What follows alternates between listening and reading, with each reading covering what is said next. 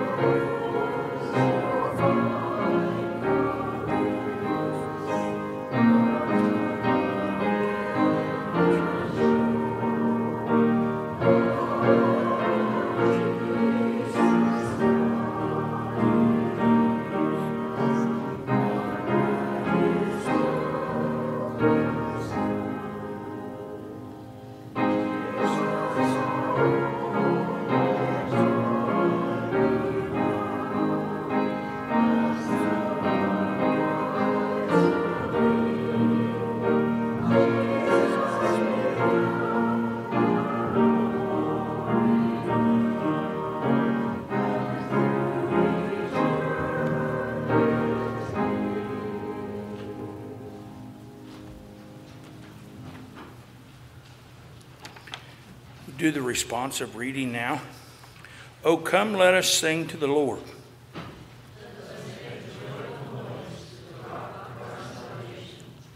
For the Lord is a great God, a great King above all gods.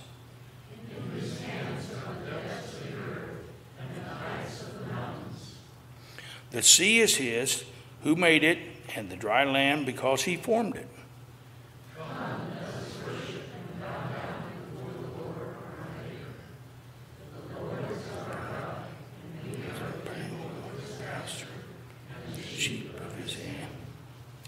Please remain seated, and we'll be singing hymn 302 out of the Grace Book, which is at the bottom of a pew in front of you.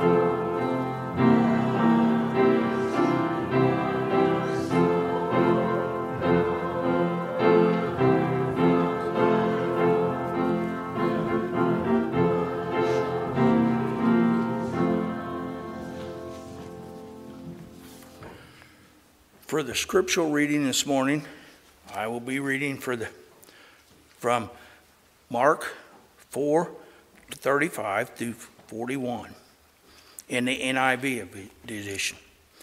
That day when evening came, he said to his disciples, "Let us go over to the other side." Leaving the crowd behind, they took him along just as he was in the boat. There was also other boats with him. A furious squall came up, and the waves broke over the boat, so that it was nearly swamped. Jesus was in the stern, sleeping on a cushion. The disciples woke him and said to him, "Teacher, don't you care if we drown?" He got up, rebuked the wind, said to the waves, "Quiet, be still." Then the wind died down, and it was completely calm. He said to his disciples, "Why are you so afraid? Do you still have no faith?" They were terrified and asked each other, "Who is this? Even the wind and the waves obey him."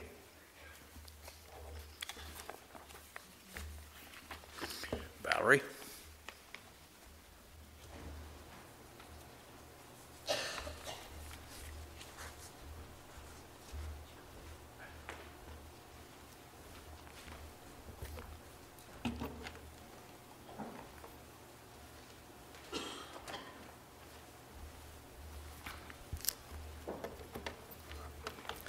Will you bow in prayer with me?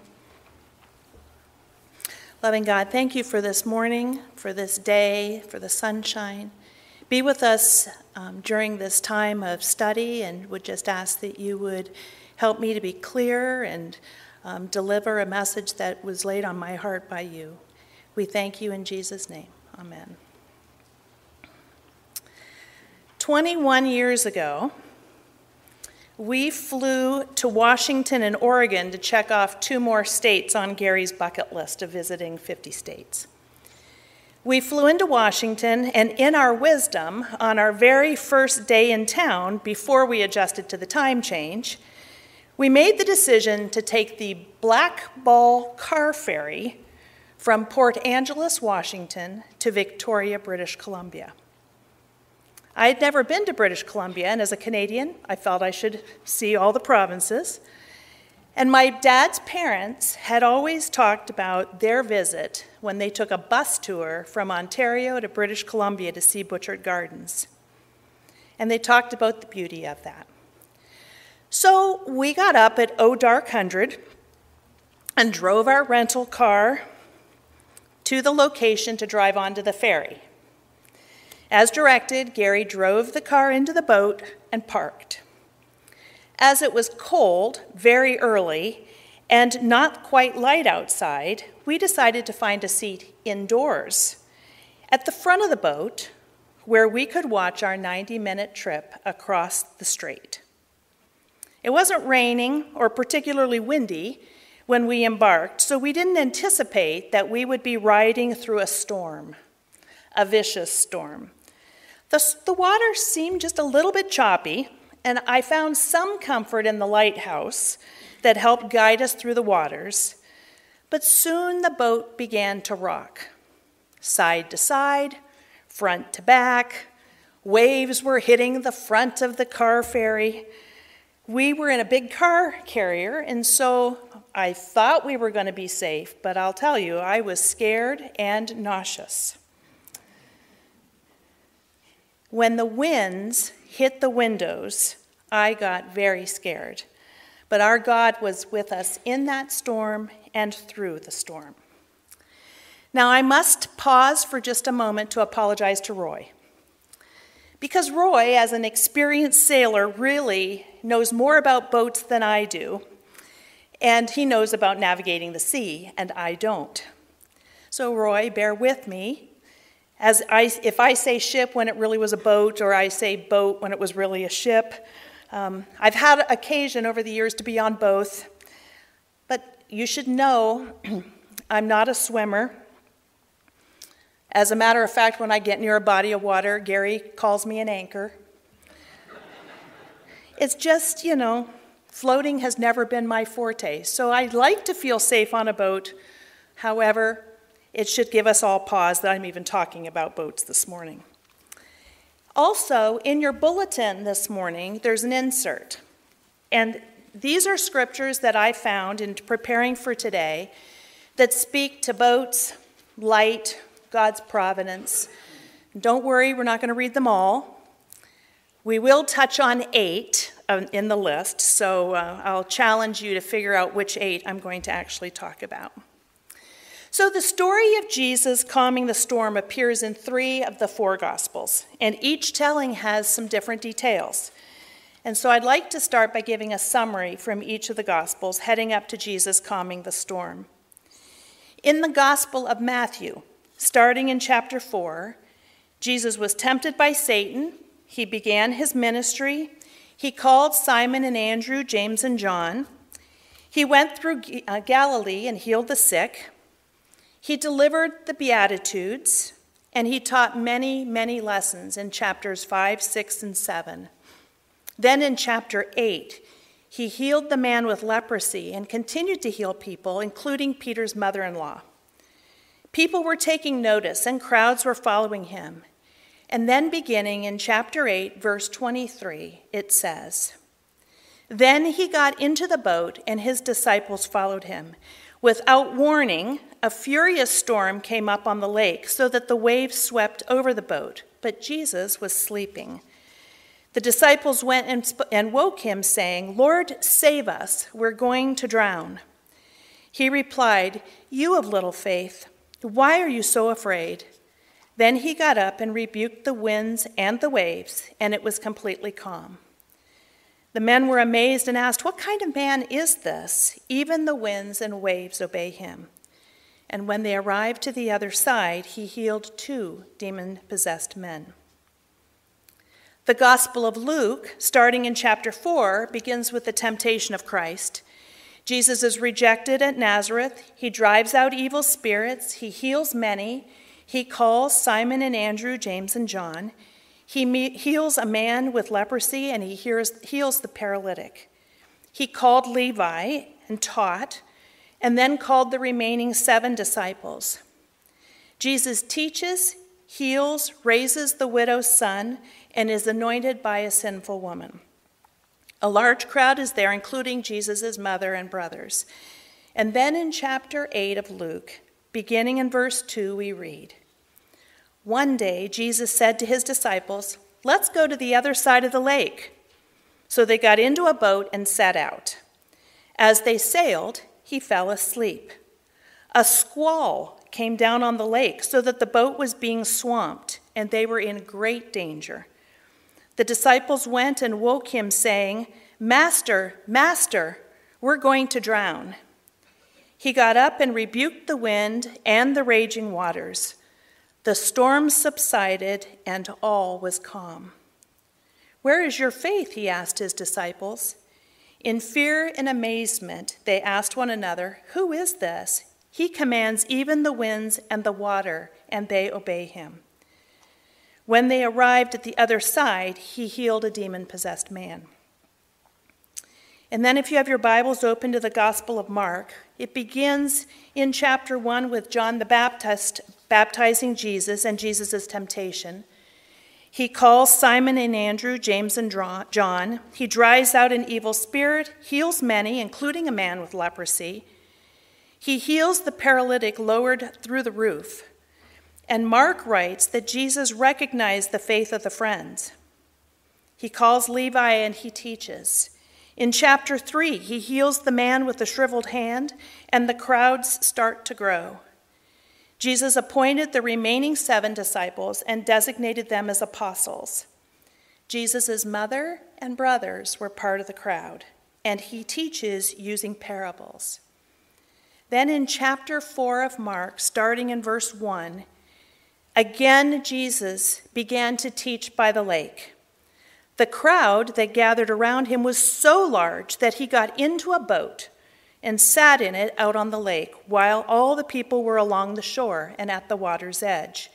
He taught them many things by parables. I call this out to recognize that Mark's telling of the story, Jesus is already in the boat. And now we go forward to verse 35.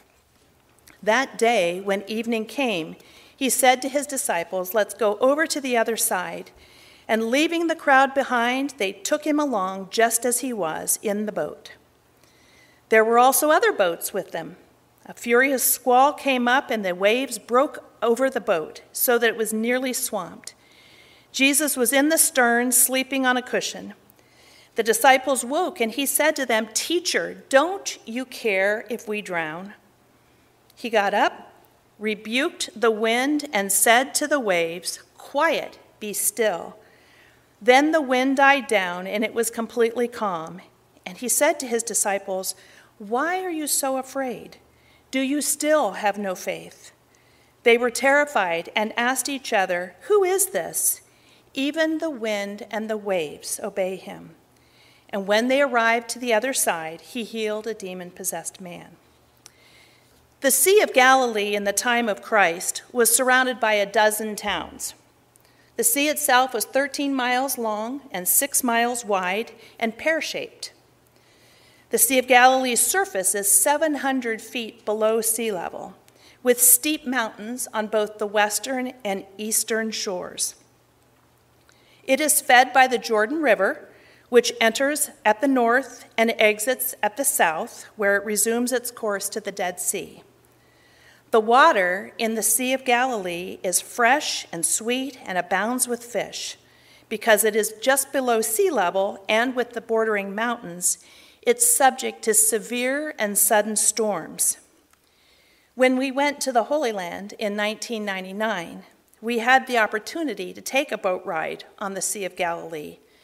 It was quite ideal, and we had a hard time fathoming the severity of the storm in this story. So when you all came in this morning, I heard a lot of chatter as you were wondering, what's all the tape all over the sanctuary?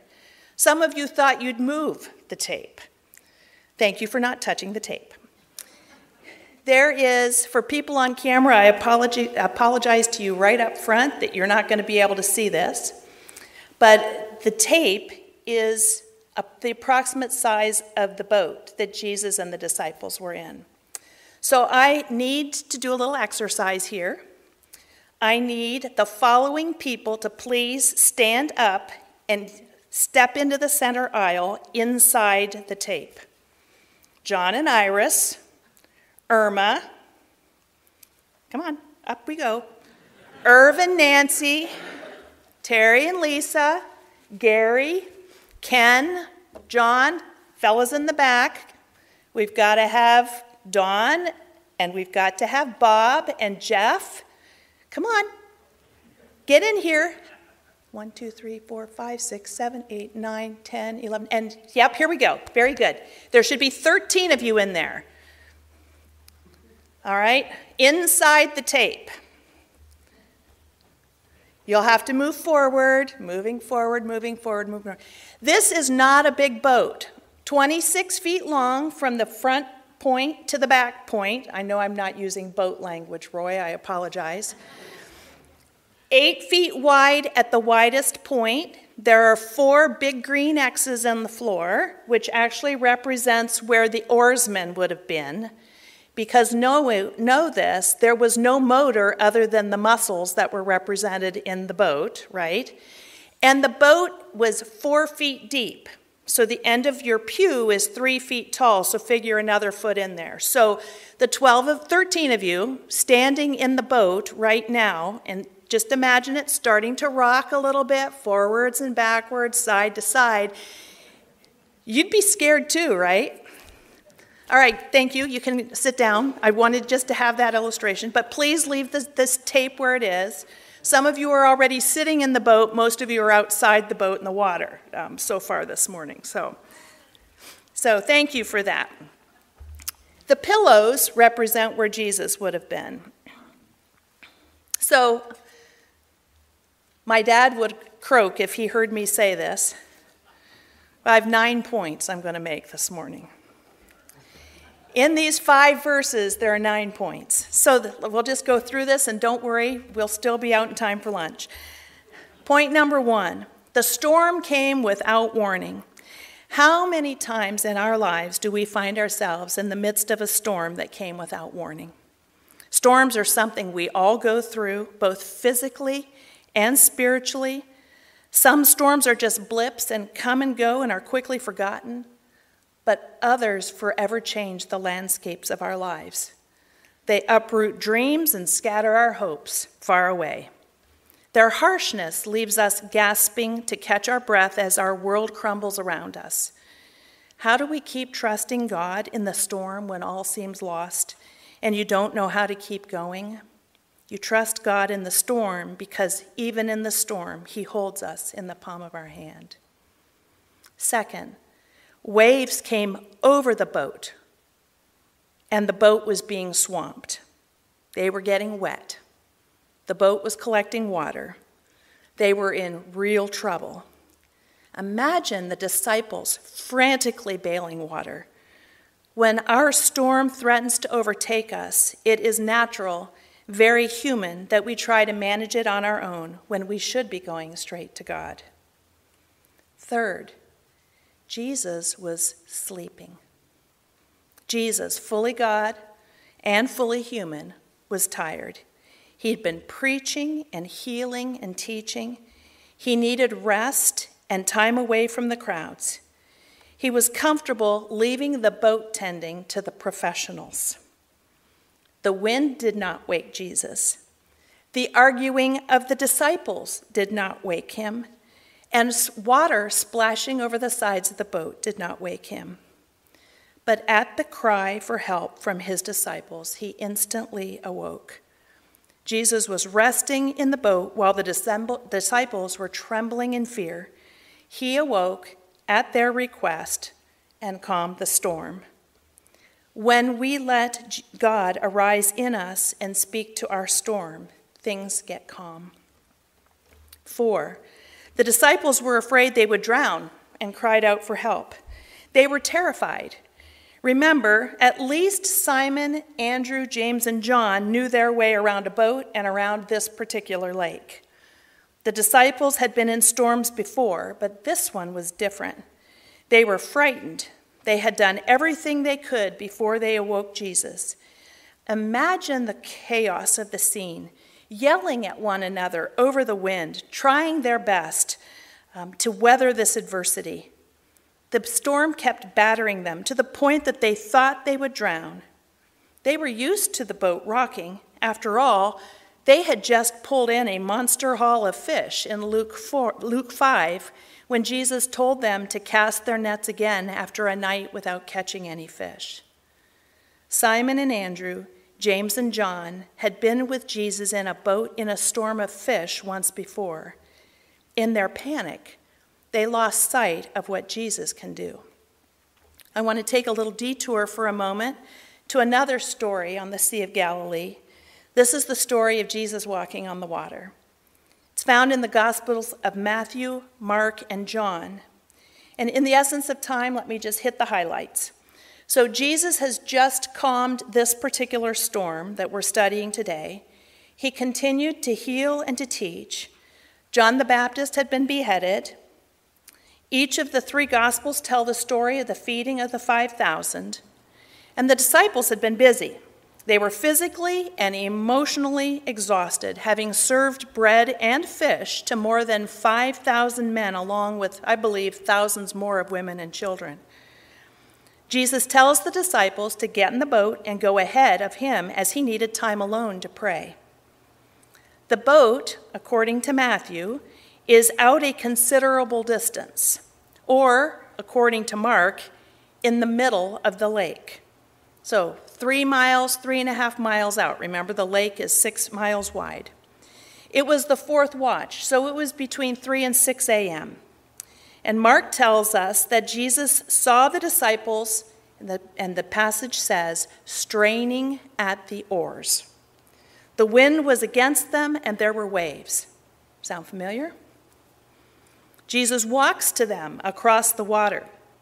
The disciples are terrified, thinking that they're seeing a ghost. He assures them, saying, "Take courage, it is I, don't be afraid." Only in Matthew do we have the account of Peter climbing out of the boat and walking on the water. Jesus climbs into the boat, and at once the wind and waves subside, and they immediately reach the other shore. We are a lot like the disciples. We can easily focus on the wind and waves, and in our circumstances, we give up. We think we will drown in our adversity. We wonder if God is with us. Our faith is challenged, and God says to us today, "Take courage, it is I, don't be afraid." And now back to our passage for today. My 5th point. Jesus rebuked the winds and the waves. The story is also an illustration of Jesus' deity, because only God can make the waves and the winds obey. With a word, order was restored. One of the commentaries that I read about Jesus' rebuke is that it was the same terminology that he used when he rebuked and silenced the demons. He had driven out evil spirits before getting in the boat, and he was confronted with more evil spirits when he landed on the other shore. This indicates that Satan may have had a hand in this storm. Jesus calming the storm is a show of his power. He sees what we are going through. He knows our fears, our anxiety, and our pain. and we are always in the palm of his hand. So not only is Jesus calming the storm a show of power, it is an incredible act of love. 6, the water was completely calm. All 3 Gospels state that the water was completely calm. And what strikes me about this is that it was instantaneous, completely calm. And have you ever been in a situation that was turbulent and scary, and it even felt deadly, and you cried out to God, and he brings immediate calm to the situation? When we drove our rental car back onto the Black Ball car ferry after we had toured Butchert Gardens, I must admit that I was a little anxious, as our trip earlier in the day had been pretty unnerving. However, the water was calm, like glass, no anxiety, no fear, no worries. Confident in our carrier, we made it back to Washington without incident. Same water, completely different experience. 7, Jesus asks, "Where is your faith?" The apostles' lack of faith reminds us that even the ones who lived and walked with Jesus and saw his miracles firsthand and heard his teaching firsthand still found it difficult to be 100% faith-filled all the time. In that way, the disciples are a lot like us. Their lack of faith was rebuked, and so is ours. If Jesus was able to rescue the disciples from the storms both times, he can rescue us from the storms of everyday life.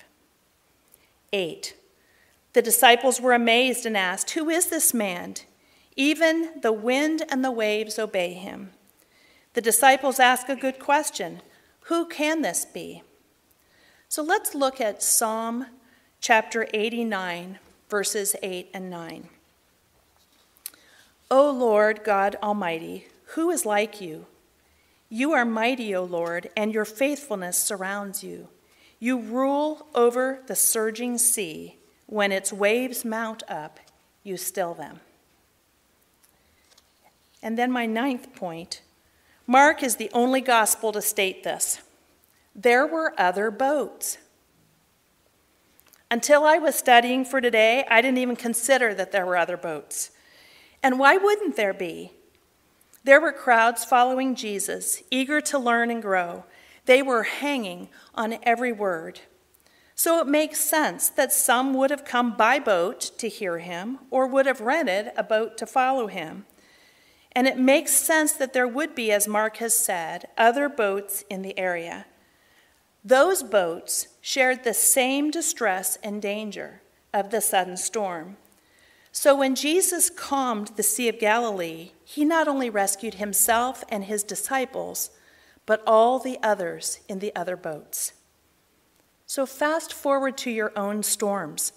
You're in your own boat and crying out to God to calm your storm. Others see how you handle your storm and are impacted by your response, or they benefit from it. Who knows? But others in their boats are blessed because of how you handle your own boat, your own storm. There were others in the Bible who also had boat experiences. Noah, his ark was a vessel of salvation. Baby Moses in his basket, he was saved to lead the children of Israel. Jonah was overthrown and thrown overboard and took a ride in the great belly of a great fish. His was a storm of his own making, but when he hit the water, the Bible tells us, it immediately was calm. And Paul was shipwrecked. However, that did not stop his ministry as God saw him through his storm. Many have weathered storms. Many in this room have weathered storms. But know that God is with us and will see us through. Last June, Gary and I took some furniture to our nephew and his wife in Texas. We reserved a cargo van because that was an adequate size for the number of items we were transporting. When we made the reservation, the person on the phone said, and I quote, "Don't worry, If we don't have a cargo van for the same price, we will give you a 9-foot truck. While not excited at that prospect, we completed the reservation.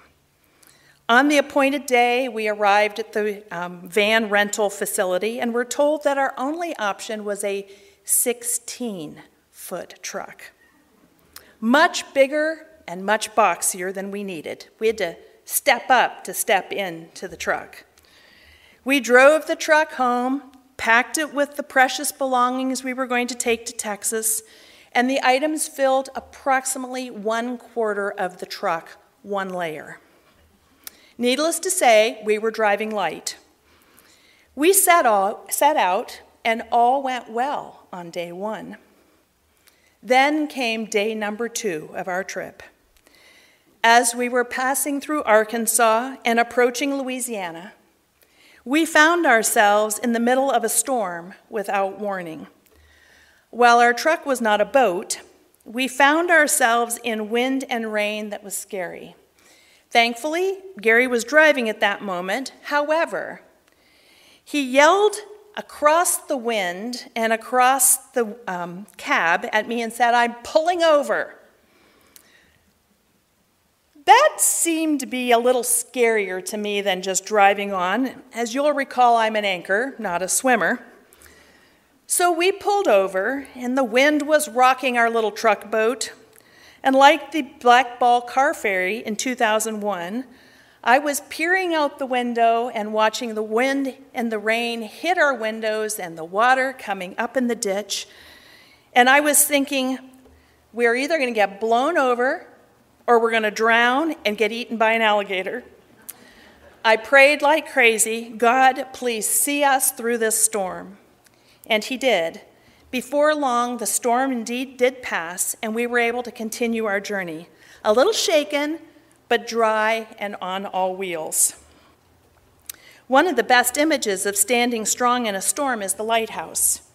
I'm fascinated by lighthouses, and in our world today, you should know that there are 21,600 lighthouses. 18,600 of them are still operational. Lighthouses are not built on sand. They are built on a solid rock foundation near the water. A lighthouse way inland isn't so useful. It needs to be close to where the action is and where the danger is. It's a beacon that says, "Be careful, easy now, caution, caution." It is steadfast and steady and consistent in its work. It's always there. Gary will affirm for you my fascination with lighthouses as I insist on learning the lighthouse keeper's story and climb up to where the light is and what it is that the light is cautioning boat captains about. And for me, there is great spiritual significance in the lighthouse. Never mentioned by name in the Bible, the verse most often associated with a lighthouse is Psalm 27:1, which reads, "The Lord is my light and my salvation. Whom shall I fear? The Lord is the stronghold of my life. Of whom shall I be afraid?" In its time, lighthouses were vital to protect ships from crashing onto rocks or running aground. It's used to warn or guide ships in dangerous waters. A lighthouse itself does not move or change positions in storms, fog, waves, or darkness. It remains steadfast. And the revolving light blinks, whether it's bright sunshine or the darkest of night. It continues to blink. While the Lord is our light and our salvation, we must be like a lighthouse. We must shine day and night for the goodness of every person. As symbols of Christianity, lighthouses have special meaning. They represent the guidance, refuge, and salvation that characterize the life of Christ and the meaning of the Easter season. Jesus used the imagery of a light to describe our role in the kingdom. We are the light of the world. He is the true light. Therefore, we are to function like a lighthouse both internally and externally. Internally, we project Christ's light in our lives. And externally, we reflect God's love and light into the darkness. Just as the moon reflects the light of the sun, we reflect the light of the sun, S-O-N, in a world of darkness. Lighthouses remind us of God's love. Dwight L. Moody wrote, "We are told to let our light shine, and if it does, we don't need to tell anybody it does. A holy life will make the deepest impression. Lighthouses blow no horns, they just shine." In Matthew 5, verses 14 to 16, Jesus says, "You are the light of the world. A city set on a hill cannot be hidden. Neither do people light a lamp and put it under a bowl. Instead, they put it on its stand, and it gives light to everyone in the house. In the same way, let your light shine before men, that they may see your good deeds and praise your Father in heaven." John 8:12. When Jesus spoke again to the people, he said, "I am the light of the world. Whoever follows me will never walk in darkness, but will have the light of life." The story of Jesus calming the storm is a perfect example of our need to keep our focus on him, despite the storm that we are going through. Sometimes God lets us journey into a storm to teach us about himself. How does God calm our storms? Sometimes he steps into our boats with us, and sometimes he allows us to go through the storm. But never does he leave us in the storm. Even in the storm, we are held in the palm of his hand. We have to keep our eyes on Jesus, our lighthouse, so that we can withstand the storms. Trust God in the storm. He's got you even in the darkest moments of your heartache. You cannot be lost to him. He saw this storm before it ever reached you and has already worked out what you'll need to get you through. He will see you through. I believe that with all my heart. Through the storms of my life, God has seen me through. So whatever your storm, surrender it to God. The storms we face are far too heavy and large for us to deal with on our own, but we were never meant to. Take your burden and lay it at his feet. And like a lighthouse, be a light that points people to Jesus, and don't forget that you may be the lighthouse in someone else's storm. Let's pray.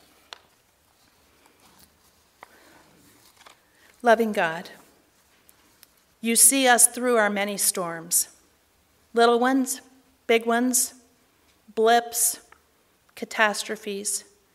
We know that you are with us in everything that we face. Help us to have the faith of the disciples. Help us to cry out to you in any storm that we face and know that you are there with us. We pray these things in your name. Amen.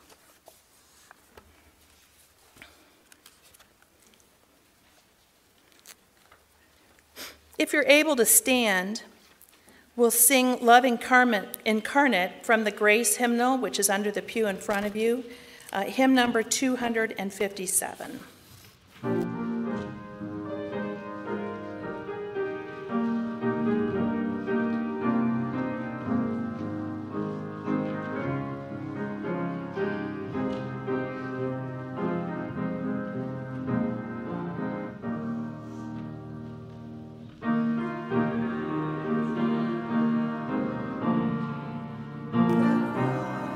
Still the storm, with the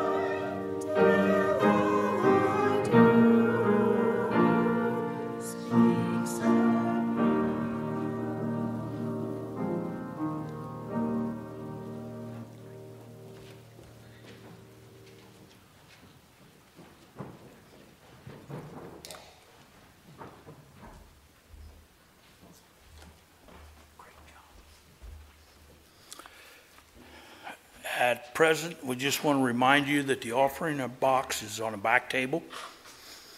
And now we will do the blessing of the offering. Let us pray. Heavenly Father, please accept this offering for all the blessings that you bestow on us, like showering us with love, continuing to bless us with the message that we received this morning, our health, families, homes, and the food that nourishes our bodies. In Jesus' name, amen.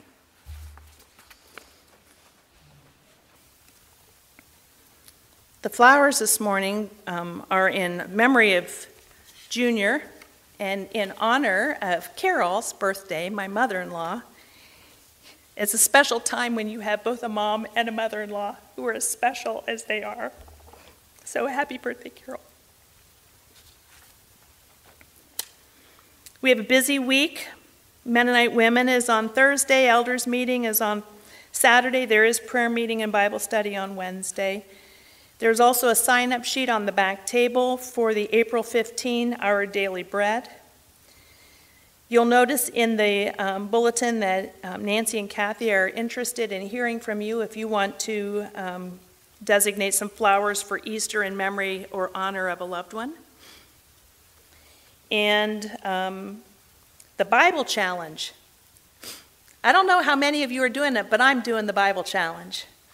And we're past the midpoint of the Bible already. We just started that at the end of January, and we start Isaiah this week. So it's not too late to start, but you'll be reading about 30 chapters a day instead of 10 to get caught up. But hopefully you are participating in the Bible Challenge as well. Are there any other announcements? All right, let's look in our blue hymnal on the back pew. Back of the pew, 575, Precious Lord, Take My Hand, and if you'll stand, please.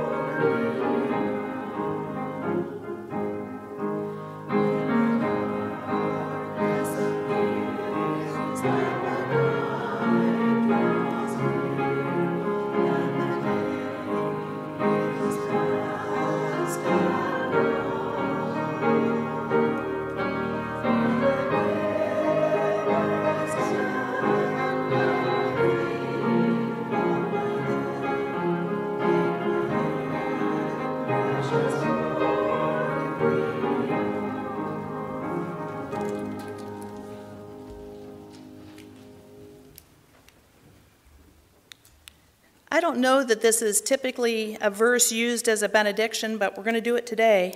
It's one of the verses. This is the 8th passage from your insert. And this is a message that Moses had delivered to Joshua. And he said, "The Lord himself goes before you and will be with you. He will never forsake you, leave you, nor forsake you. Do not be afraid.